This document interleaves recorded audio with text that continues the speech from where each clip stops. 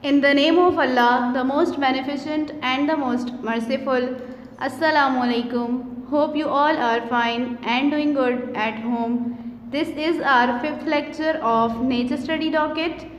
Today we will read and understand chapter number 3, page number 6, and the name of the chapter is Space. Look at the picture. The empty place in between Earth and Sun is called space. ज़मीन और सूरज के दरमियान का जो फासला है उसे हम स्पेस यानी खला कहते हैं। यहाँ हवा नहीं होती, इसलिए यहाँ कोई जानदार नहीं रह सकता। Space is where stars, moons and planets exist. Space is very difficult to explore because it contains no air and is so large that even the fastest ship can only explore a tiny part of it. खला को दरियाफ्त करना बहुत मुश्किल है क्योंकि वहाँ हवा नहीं होती और ये इतनी बड़ी है कि सबसे तेज़ शिप भी इसका एक छोटा सा हिस्सा ही दरियाफ्त कर सकती है। It takes 3 days of traveling to reach the moon and depending on speed, it would take a long time to reach the closest star.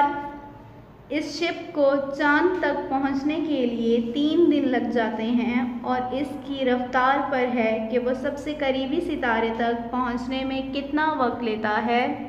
Now read with me. Space is very vast and endless. खला बहुत वसी और ना ख़त्म होने वाली है। It has no air. यहाँ हवा नहीं है। No living thing can live in space. खला में कोई भी जानदार जिंदा नहीं रह सकता। It has many stars. यहाँ बहुत से stars हैं, moons, चांद and planets in it और बहुत से सयारे हैं। Let's read again. Space is very vast and endless. It has no air.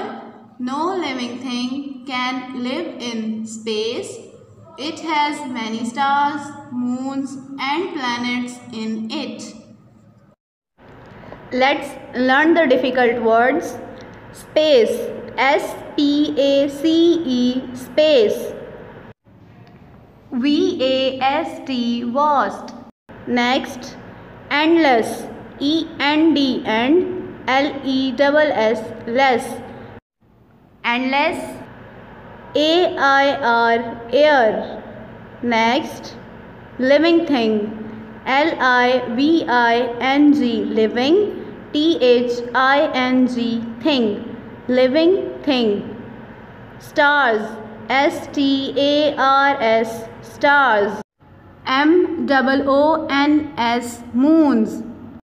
Planets, P-L-A-N-E-T-S, planets. Now this is your home task. Read and understand page number 6. Thank you. Allah Hafiz.